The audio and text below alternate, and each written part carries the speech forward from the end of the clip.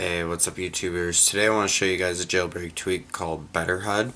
And Better HUD is basically a tweak for the volume kind of icon or pop-up that you get. So it's available for iOS 7 and iOS 8, and it's available on the Big Boss repo. So as you can see in the screenshots, just kind of there as I'm scrolling through, it places it up into the corner. Now, not only that, but it also changes the delay time so it doesn't stay on the screen for a while.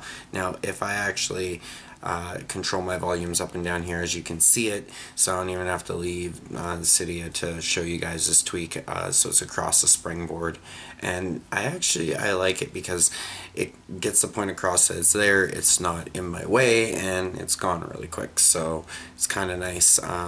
Still not really a big fan of the blocky kind of feel. It'd be cool if maybe they took the block out in the background and just kind of left it as is, but for a free jailbreak tweak, I mean, who am I to complain? It's pretty cool.